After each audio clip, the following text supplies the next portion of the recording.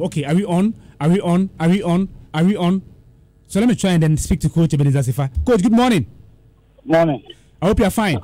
I'm blessed. Okay, we thank God. So, Coach, this morning I want us to talk about the Black Galaxies of Ghana. We beat Sudan by 3-1.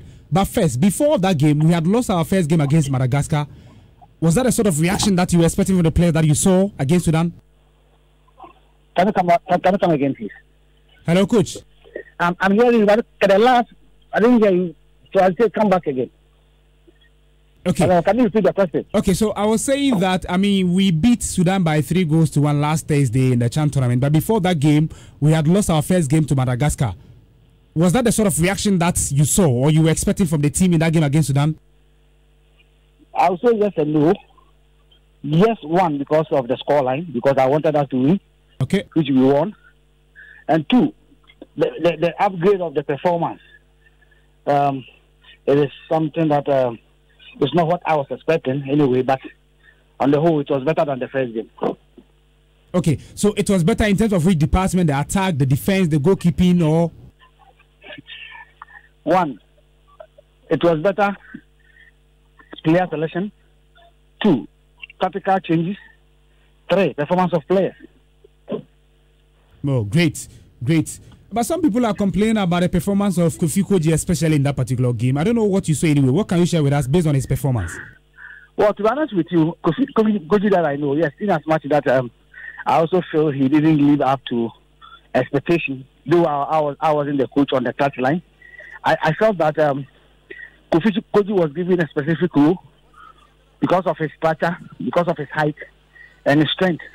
He was asked to stay on top so that he can hold on possession, hold on play, so that the offensive players like Sylvester Simba of Dreams FC, David Abagana of RTU, anytime they come forward, so he can release for them. And also try to take their defense away and create space for them, especially their captain, which I think he started doing it in the middle of the second half. That is somewhere 25th to the 30th minute. That was where he started doing it, holding on and then taking the defenders away. But from the first 45 minutes, he was awful. But I think that the coach, the technical team also knew what time to take him off and what they were expecting of him. Because I'm sure when they went to the dressing room for the first half, he was spoken to, and that was the reason why he changed a little bit in the second half. But for me, I think I have to agree with the people. Kofi Koji that I know, the performance wasn't what I was expecting. Okay, so you have seen the Galaxies against Madagascar. We lost that game against Sudan. We beat them. Where are you expecting them to reach in this tournament based on the performance that we have seen in the CHAN this year? Seriously, I am a Ghanaian and I want them to win the trophy. Okay. Since 2014, we've not been able to qualify. They will qualify, and I don't expect the team to win. I expect them to win. In as much we didn't do well in our first game based on player selection and the startup that we played. But then there was a little bit variation and changes in the second game against Sudan. And we also understand that Sudan is a very solid team. Okay. In as much they have about 3 or 4 of their senior national team players that play Ghana that were in the squad. But you cannot compare Ghana in terms of the domestic league to Sudanese league because there are a lot of foreigners out there. People do not understand why our league probably is going down because it is foreigners that makes league strong. Hey. Yes. Go to the EPL. So coach, wait, the Sudan league is better than that of the Ghana Premier League? No, what I'm saying is that if I say it is better, not in terms of players. Okay. In terms of facilities.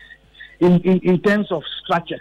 Okay. In terms of monetary payment. You understand my point? Okay. Because Sudan can pay $10,000. Can Ghana, a club pay a player $3,000, $4,000? No. And I'm saying that the foreigners also contribute to the success of a league. Remember 1990, Gold Coast then. They have Waki Bombe, a Togolese #1 goalkeeper. They have Kone from Ivory Coast. They have Baratem Atem from Cameroon. Comprises of the then national team players like Sike Akono, Yawa Champon, Ebenezer Hagan, Augustin Ahimfo. And based on that, those players have also played in the league for how many years? Look at the 2000 House of Folk setup. How many years did they play under Joseph Tukwefiu? Yeah. But today, what do you see? A player from Division 2 gets into House of Folk or Kotoko, the next season, he's gone. Yeah. And how many foreigners do we have in the league? Let's assume Mbella or Fabio Gama has still stayed in the Ghana league. What do you think Kotoko team will have been? Very strong. Ibrahim Imoro, if their salary has been increased, probably to save $4,000. Do you think they'll be moving to Sudan? I don't think so. When you go to the EPL, go and check how many foreigners and the quality that they brought. That is what people talk about the EPL. Go to the Italian Serie A. Let's come to Africa. Go to South Africa and go and see how many foreigners are playing there. Go to Zambia. Go to Algeria. Go to Egypt and go and check how many Ghanaian players from our league are playing in the Egyptian league. Apart from Ghana, how many Congolese are playing in the Egyptian league? How many Nigerians are playing in the, and how much money are they being paid? So the quality, of course, the league depends also on foreigners that you bring on board. When Kotoko were having Frank Achu, you remember Clovis Kambu. Do you remember? Yeah. Yes, and then House of Folk were having. Let me just go. Just listen. Rani Ogoka, when he was playing for us, he was still playing for this national team. Quality player, yeah.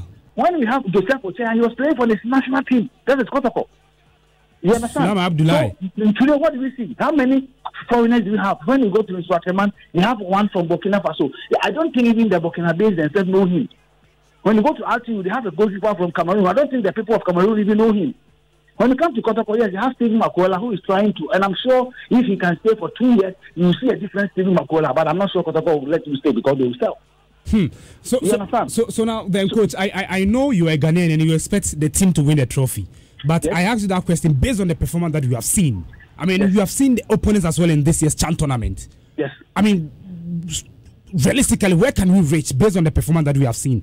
Realistically, we'll be in the finals. Do you know why? I'm not saying because I'm a Ghanaian. Okay. Because there was an improvement over the first game that we played. Okay. And I'm sure Anoka and the second guy need to work on our defense. In as much as these are the players that we have in Algeria, to me, these are not the best players in Ghana that we took to Algeria. Because if you ask me to pick 23 players, I'll pick some players ahead of some of those players that are in Algeria. If I ask you to do same, you do the same. Because I believe that a player like Richmond Lamptey, Richard Bodu Agadas, should be in the squad. Likewise, somebody also feels that there's a player like Ibrahim Salifi should be part of the squad. So for me, I mean, if we Meshach of Recruit Chelsea, someone also think that he should be in the squad. So the notion that we have our best players from the local team that is representing us, no, I don't agree. But the point is that there was an improvement from the first game. Let's see the offensive play. We played 2 pivots in the first game. This time we play only in Sobila. Saw the performance of David Abagana. Yeah. I mean, this is the first major game for Sylvester Simba, who played for Dream Safety. How many people knew him? They got to know him when under 23. The Meteors played Mozambique in Kumasi. Yeah. That was why people saw him. And this is his major assignment. Look at Kotoko's Augustine in Japan. Fantastic player. Even in Kotoko, how many matches that he get the opportunity to play because of Christopher Neti? But look at the young boys, and that Karim Tito's under 20. He was not given the opportunity to play, or probably somebody like Filimon Bafo was playing ahead of him. Today, look at him today. Look at the first game. He came on, and look at the second game performance. And what do you think he's going to do in the third game if we are there? Yes, in as much as that I believe that Kofi Kodi didn't perform, there were other strikers that are also on the bench. I mean, Auguste Boateng from Kotoku Warriors. How many people knows him? But if you follow the Ghana Premier League, you know that yes, that guy can also do something. We have Henry Ensu of Bekum Chelsea in the team, and normally use him as a pivot. So for me, I believe that it is about how the coaches also read the opponent and also plan the game. Okay. Fortunately for us, Glacier Aku is fit in the next game. Probably is going to play. Razak, you see, for Olympics, it's okay. Who missed the second game are also free to play. So the coaches have a pool of players to select from. But I believe that it should be a tactical game that we should play probably in our next game. And our technical bench, I'm talking about the assistant coaches, should be able to read the game every game in quarters. First 15 minutes, second 15 minutes, and the last 15 minutes. So the moment you read the opponent, you communicate to the head coach who is on the touchline. And at the end of the day, I believe in the individual attributes of our players. And of course, when we communicate match after match, I'm sure the boys will do it. Okay. I have full of confidence because yes, the last game that we played against Sudan, I was on TV and on radio. They say, "Man, I believe we'll beat them." Wow. And people are saying that, Ghana, we were able to hit the crossbar, we were able to hit the post twice. They will put the ball at the back of our net, which was disallowed. We also scored, which was disallowed. We had one-on-one with the goalkeeper, they had the same, but we took chances. 4 shots on target, which is about 8 shots that we took. They took only 4. So statistically, and all the department, in as much that they play a wing play in the first half, they were able to expose Davis Costa, but in the second half they couldn't.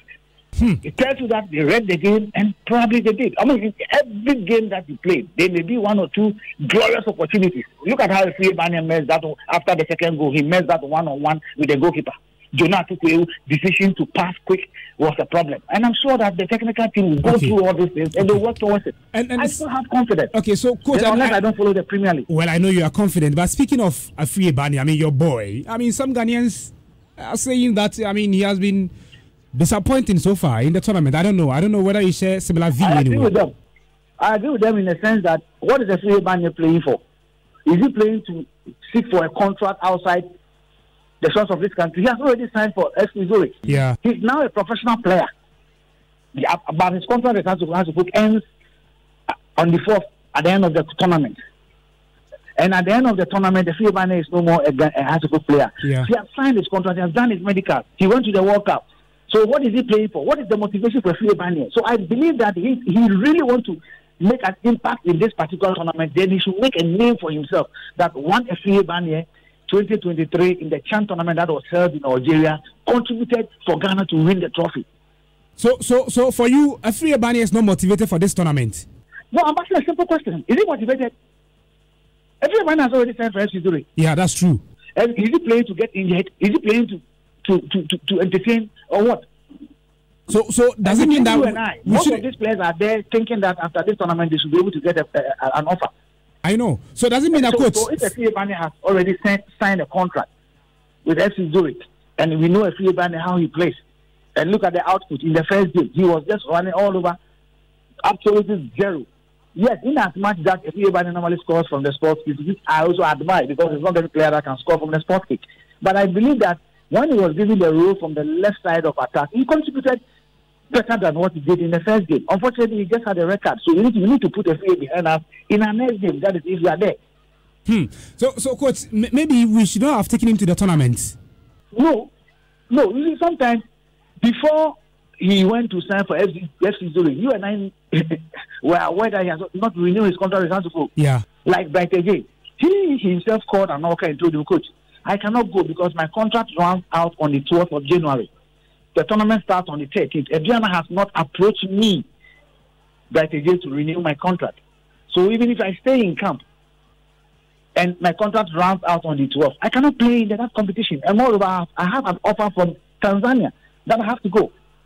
Even also from Tamaif, you see, I have offer from France that I have to go. Coach, we have to leave it here. Thank you very much for coming through this morning.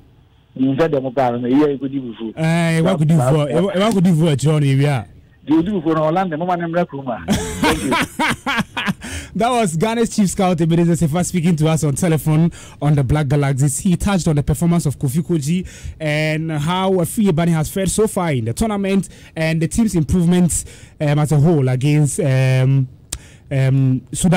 in Constantine last Thursday. But before you come through, I need to